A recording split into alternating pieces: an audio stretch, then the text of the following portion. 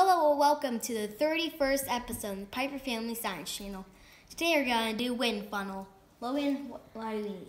So we need a candle, we need a circular piece of paper with about cut to the center in it, and we need some green light matches. Or just regular matches will do.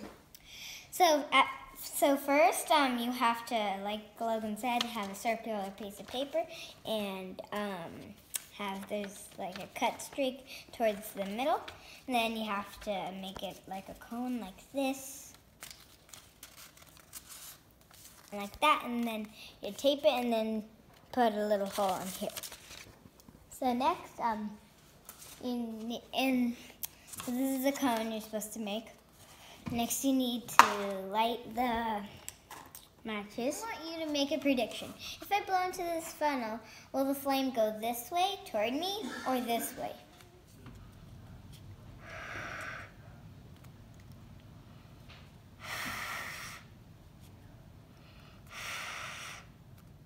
Okay, so this experiment works because when you blow into this, your breath distributes evenly on all the sides on the funnel, which creates sort of like a vacuum, and which sucks air into the center.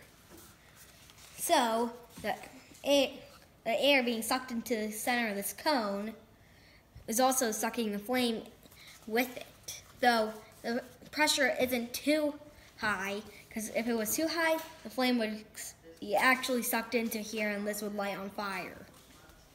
That's all for Piper Family Science Channel. Be sure to like and subscribe. Bye!